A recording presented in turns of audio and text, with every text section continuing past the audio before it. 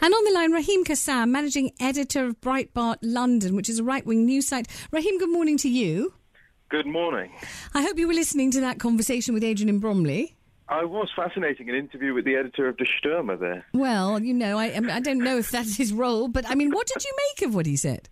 Oh, it was absolutely disgusting. I think he's completely got this issue on his head. And look, I don't speak for Nigel Farage, but I know Nigel Farage, and he wouldn't have agreed with Adrian on that, I'm afraid. I mean, to imply that somebody is subhuman I don't even know where something like that comes from. My jaw was open when I was listening to that. I think I can see where sort of what he's trying to get at, but he's way off the mark. I mean, I think all he's trying to say is some people have been raised in a culture that actually inures them to the communities around them, and therefore they don't necessarily have as much empathy towards wider society, but that can happen in any culture. That can happen in any country. It could happen despite your race or where you were brought up. I mean, if you remember the London riots, and of course we'll never forget them, and you remember perfectly decent people just suddenly frenziedly stealing televisions and pairs of trainers that they most definitely Look, didn't need, didn't want. Enough. You know,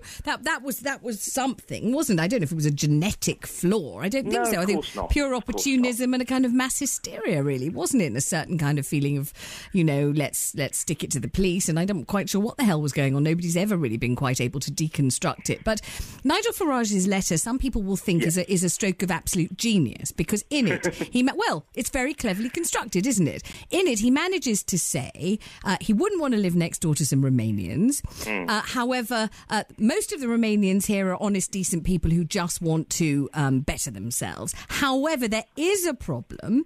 He's very concerned about treatment of minorities in Romania itself. These are the Roma. He's very concerned about them. But at the same time, he sure as beep doesn't want them here, as he says, because they're responsible for 92% of ATM crime, and 28,000 of them have been arrested in the last 5 years in the London area alone. So all sorts of things are happening. We're told this is not racist. Romania is a fine place. They haven't quite managed to recover from communism.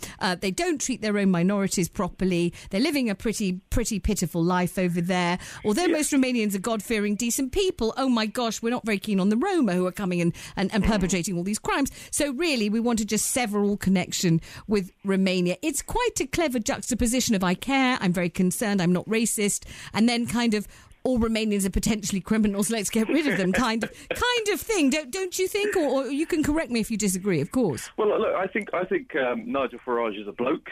I don't think he's a professional politician. I think he was very clumsy on his interview with James O'Brien on LBC last week. And as a result of that, he's had to make a clarification that I think makes sense. It's the only thing that can make sense from the position that he was asked to take. Would you like to live next to a group of Romanian men or some German children? Well, the answer is obvious to most people. I mean, the British Well, I'd feel rather peculiar living with some parentless German children. Where are their families? A house full of strangely unparented German children, or a house full of Romanian men. Right? I don't know. It was a crazy hypothetical. He should have rejected the premise of the question.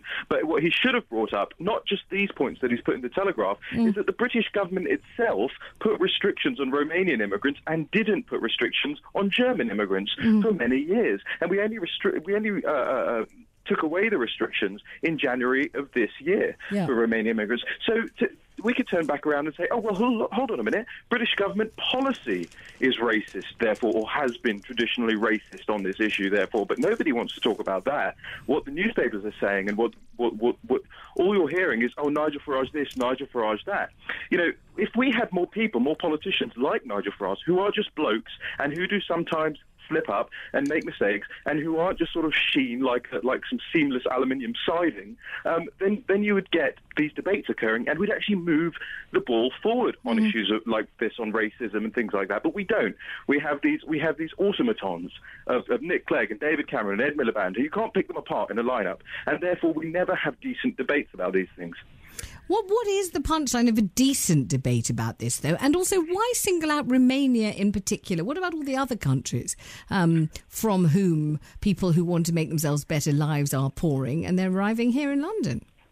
Yes, well, I think the Romanian issue has very much come up because of the restrictions being lifted in January. I think it was sort of a low-hanging fruit in terms of what people could identify with. They've heard about this all in the news. There were reports going back all the way to February last year about Romanian, Bulgarian immigrants coming to this country. So it was just a hook, it was a news angle, and therefore it makes sense to pick something that would resonate into people's minds. Mm-hmm. When I say a decent debate, what I mean is that issues actually get resolved. That actually we see that, yes, 92% of ATM crime in London is caused by Romanian immigrants. Those are Metropolitan Police figures. That the head of Europol has agreed, in essence, with what Nigel Farage was saying. That the Romanian Prime Minister last year said the same thing. These things have to be resolved. We can't just sort of leave them hanging and say, oh, well, I guess we're all different and we've got to tolerate each other. Something's got to happen. And I guess the UKIP solution to that is restrict open immigration from Europe, and it's a good start. Raheem, thank you very much for talking to us. That's Raheem Kassam, they're managing editor of Breitbart in London, which is a right-wing news site. Let's talk to